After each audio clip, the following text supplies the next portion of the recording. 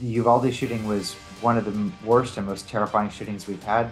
Kids were vulnerable in their classrooms. We're now 1 year removed from the tragic Robb Elementary School shooting in Uvalde, Texas, where 19 students and 2 teachers were shot and killed. Cover them, watch. Go, run over there. Come on, get him out. Come on, guys. Just drop it. Come on, guys. Come on. Yeah, go. Let's go. Pull her. In the days and months following the shooting, first responders were widely criticized for a lengthy response to the shooting, waiting more than 70 minutes to confront the gunman. How about this, guys? Break this window and get these kids out. It's secured to the glass. They won't break through there. We won't get them out. We won't. We need to get through. We need a breaching tool. Body camera video shows first responders in the hallway for more than an hour waiting to act, all while knowing students and teachers were inside the classrooms with the gunman still in the school. There's victims in the room with him? A child on the phone, multiple victims. A child just called if they have victims in there. Call 911. Now, 1 year removed from the shooting, many are still coming to terms with the tragedy. Dr. Jonathan Metzl, a professor of sociology and psychiatry at Vanderbilt University, tells Law&Crime Network the first anniversary is significant. I study mass shootings, and anniversaries are horrible because, so certainly for the town and for the city and for the families, and for the state and really for the country, anniversaries like this are horrific reminders of loss, and people relive the trauma very often. And so, and also people, I think some families feel like it's a year later and people are forgetting already. And so there's a kind of frustration there. And so absolutely, anniversaries are huge, huge markers for many people because that's where their life changed as they knew it. On May 24, 2022, an 18-year-old gunman shot and wounded his grandmother before heading to Robb Elementary School. The gunman, a former student of the school, entered through an unlocked door and barricaded himself into 2 adjoining classrooms where he opened fire on the victims. The suspect was inside for more than an hour as local and state first responders waited on the scene. He was eventually shot and killed by members of the United States Border Patrol Tactical Unit. Hey, watch it, bro. He's in that back room. He's popping shots off. He shot the windows out. He's in the back room on the far inside. 1 year out, the police response and mass shooting prevention are still hot-button topics surrounded by contention. And for a second there, it looked like people might all come together and find some kind of common ground on gun reform. Unfortunately, tragedies like this, as we've seen, lead to even more polarization. Metzl says the passionate response to the shooting hasn't led to a dramatic change. You know, there's been obviously a lot of reckoning about should the police go into the room or not? What would have happened? It's not super clear if they would have gone in with guns blazing. To me, what would have been the outcome? But you can hear me hesitating in frustration in my voice because I wish we would have said, this is where we hit rock bottom and we turned it around. And I think, unfortunately, a tragedy like this led to people being more dug in on all sides. And so it's another one of these horrible shootings where people who shouldn't have to worry about anything except going to school lost their lives. And I think we're still wrestling with what to do as a country, honestly. Instead, the Uvalde response has been seen by some as a roadmap for what not to do. Let's just put it out there. Uvalde was a fail. It was a fail on law enforcement. And I'll just put it, and that hurts me to have to say as a former law enforcement officer, but it was.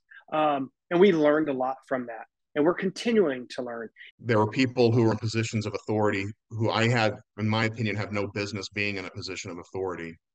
And again, in Uvalde, it took that maverick leader, a border patrol agent, who was, my understanding, was basically a SWAT, their version of their SWAT team, to make a decision and go. And so that's a culture issue within law enforcement. Retired police sergeant and private investigator Ashton Pack compares the Uvalde response to that of the Covenant School shooting in Nashville, where 3 students and 3 staff members were shot and killed. PAC tells Law&Crime Network it was likely an issue of policing culture that led to the lengthy response time in Uvalde. I bet the difference in the police departments is a culture issue. Uvalde had a culture of, I don't want to get in trouble. I'm going to wait for the boss to make a decision, as where maybe Nashville has fostered a spirit of, yeah, we have rules and regulations, but when lives are on the line, we want you to step up and make decisions and handle business to save our citizens' lives, who we serve. But Metzel says the 2 mass shootings shouldn't necessarily be compared. We had a mass shooting in Nashville a couple of months ago, and that was an open, the police rushed in and encountered the shooter, but the shooter was like in an open space near a window. There were multiple entry and exit points. There were no hostages at that moment. And so again, I think certainly Uvalde should have been done differently. But again, the criteria for every situation are so different that it's not like you can say, oh, we should have done exactly that one thing. And that's kind of what makes it hard. By contrast, Robb Elementary School had different security features and a shooter who was barricaded inside a classroom. The Nashville school was a private school with an armed guard and many locked entryways. The shooter had to shoot in through a locked door. The shooter was standing by a window in an open space. And so it just really wasn't exactly the same scenario. I mean, both happened in schools, obviously, but the shooter was kind of roaming the halls, shooting random people in the Nashville shooting, not locked, barricaded into a classroom. And also just the security was much tighter in Nashville. And even then, kids still lost their lives. Let's go!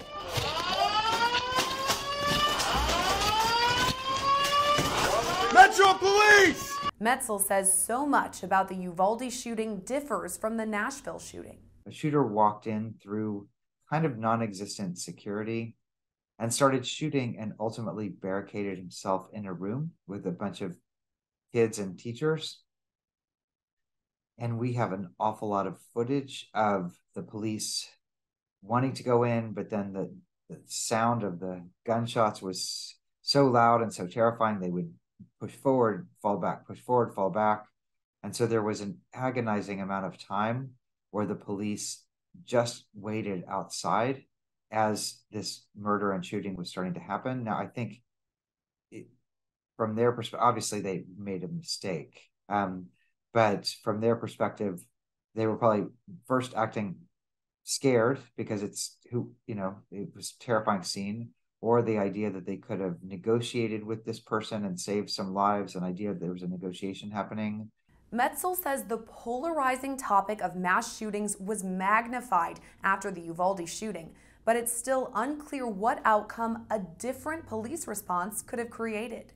There's been obviously a lot of reckoning about should the police go into the room or not? What would have happened? It's not super clear if they would have gone in with guns blazing. To me, he calls it an impossible situation. Should they have run in, smashed down the door, started shooting right away? And I don't think that answer is as simple as it could have been in that situation. I think people tend to oversimplify that because it was an enclosed space. And so I honestly don't know what would have happened if they would have smashed in that one door with no escape and started shooting. So it was really a horrible, impossible situation with many police mistakes, I think. But also the easy answer is to not have a gun in the school in the first place. It wasn't like if the police had run in right away, it would have changed the outcome. Right now, Metzel says there are still flaws in the system. The issue is, what do we learn exactly? Do we learn how to better barricade schools, or do we learn how to try to prevent this upstream better? And I think the important similarity with Nashville and Uvalde is both times somebody who shouldn't have had a gun got a gun legally. And so that really is, to me, the bigger question, which is the upstream question. How did this person get a gun in the first place? Not, do we turn our schools into fortresses and have police in front of every classroom? While mass shootings seem very prevalent, Metzel says they account for only a small number of annual shootings in the United States. We have about 50,000 gun deaths a year in this country. The majority are not mass shootings. 2/3 of gun death is gun suicide, which is largely predictable, and it's a gun access problem. So we could cut gun suicides in half or more with really basic policies that keep guns away from people who are having life crises. So gun suicide, which is 30,000, 28,000 gun deaths a year, is very predictable. Accidental shootings, we could prevent shootings there by mandating safe storage laws. Partner shootings, if somebody has a history of partner violence, they're more likely to shoot their partner. And so people who have attacked their partner in the past shouldn't have access to guns. Alcohol, if there's alcohol involved, they're more likely to be a shooting. He believes gun accessibility is a large part of the problem.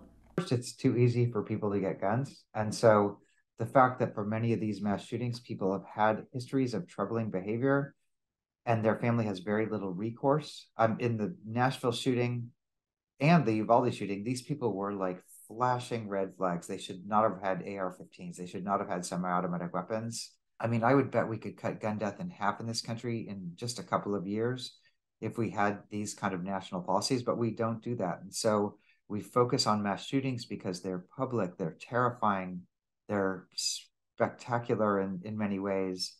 But it's just important to know that it's not like we can't stop gun crime. I certainly think we should do more to try to profile mass shooters. I'm not trying to deny that. But I also think if just the overall toll of gun violence is something we could easily address, and we choose not to. As for Uvalde shooting survivors or families of the victims, this time of year may be extra emotional. I just think anniversaries are very important times, and it's important to come together as communities and ask hard questions, and also to support families and communities who have been through this, which is now so many families and communities. Metzel says there are many ways family members react to an anniversary, but no wrong way to cope. I don't think there's any one way. This is kind of, it's like any loss. It's like any death. And so some families that I've interviewed become more politically active. They become active in gun safety reform. Some